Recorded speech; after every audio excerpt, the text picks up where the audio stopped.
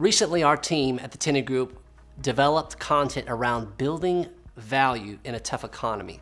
We did a 3-part series for the Truckload Carriers Association, and here's the summary of part 1, which was centered on financial and operational reporting. The key takeaways of that 90-minute series came down to these things. Number 1, the value of your business can be transformed by the speed in which you report and the detail at which you can report about the operations of your business. We gave a specific case study in how one company initially was valued at a multiple of about 5 as a $100 million company, but very quickly within the courting process, they were so impressed by how this company was so detailed in report and everything was on demand.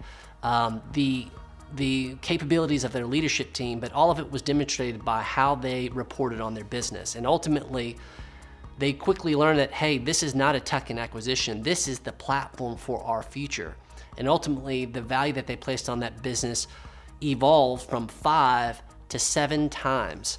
So we're talking about a $20 million turn in value in that situation. But it all comes back to financial reporting. I want to encourage you, no matter what, these are things that you can control in very difficult times. Get serious about your reporting and demand it of your team that they can do on-demand reports in 24 hours, whatever is possible that a buyer would need. And if you need to know what those things are, contact the Tenney Group. We'll make sure that you have them. I'm Spencer Tenney. We'll see you next time.